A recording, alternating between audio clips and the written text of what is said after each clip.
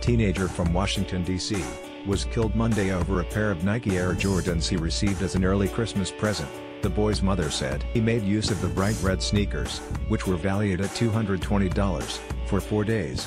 James Smith, 17, died after he was shot on a basketball court at the Frederick Douglass Community Center.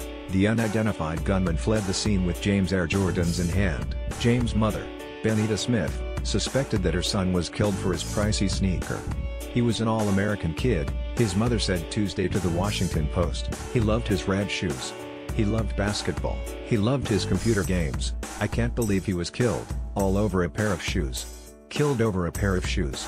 Not even through high school. Please stop. Whoever is wearing his shoes ever step you." https://t.co/frvtj9wmxk, Lady Blue 1. At Lady Blue 1 December 20, 2017. James was found on a street a block away from the scene shoeless. He was transported to a local hospital but died less than 2 hours after his arrival. Paul Trantham, an advisory neighborhood commissioner who works with a nearby district, claimed that the teenager was shot as he was running.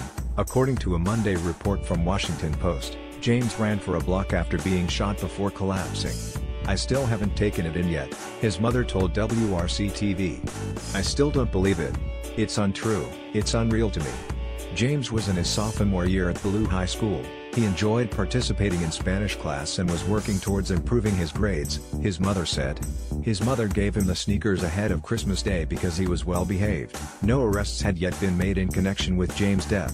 The motive for James' death had also not been officially determined at this time. If his mother is correct, James isn't the only person to die over Air Jordans. A New York man allegedly shot a man to death at a barbecue in 2016 over Air Jordans. More recently, a man from Michigan was charged in June with shooting a 17-year-old boy who was trying to sell his Air Jordan sneakers. Approximately 1,200 people die annually over sneakers, according to data unveiled by GQ. One of the factors attributed to sneaker-related violence is the marketing tactics used to spark excitement over such products, which many have criticized former basketballer Michael Jordan and Nike, the distributor of Air Jordans, of encouraging frenzied behavior or sneakers. James Smith, 17, was allegedly killed Monday over his brand new Air Jordan sneakers. Here, Smith is pictured in a family photo first shared on Twitter December 20, 2017. Photo,